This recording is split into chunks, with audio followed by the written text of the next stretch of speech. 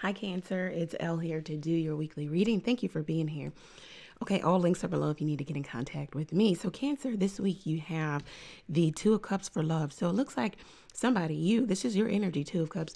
You could want to heal some severed connection here, okay? It could be severed because there was somebody else. There was a decision to make. They took a gamble. It took a risk. Like they said, I'm going to go with this other person, or I'm going to go with being single. But it seems as if it didn't work out for you, Cancer, or the other person.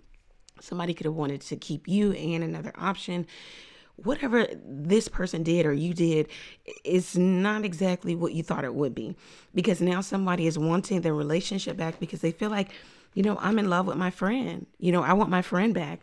I want that because the Two of Cups talks about a platonic, and then it also talks about love. And you married the two, that could be a marriage. So somebody is in love with their friend, or they're realizing that they're in love with their friend, and they want to call a truce in this relationship. Also, someone feels like, look, I got to know your children. I got to know your family. I want all of that back.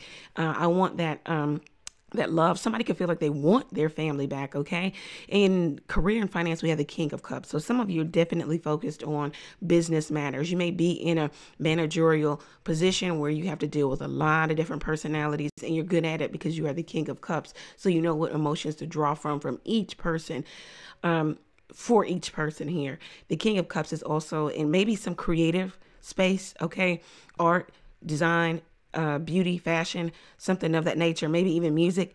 So it just seems as if maybe you took a risk, or someone took a risk, and now they want to come back to you. They want to heal something here.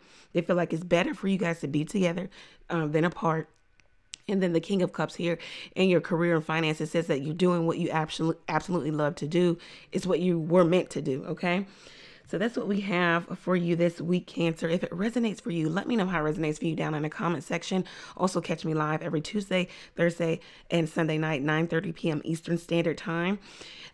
Also, you can purchase something from my Amazon wish list. You could learn the tarot with me. You could sign up for tarot classes. The link will be below also. And if you're feeling like you want to talk to me, you could talk to me for 10 minutes, a 10-minute chat on keen.com. The link is below. And guess what? That chat will only cost you $1.99. So take advantage of that if you are feeling moved to do so. Thank you again. Take care. Many blessings.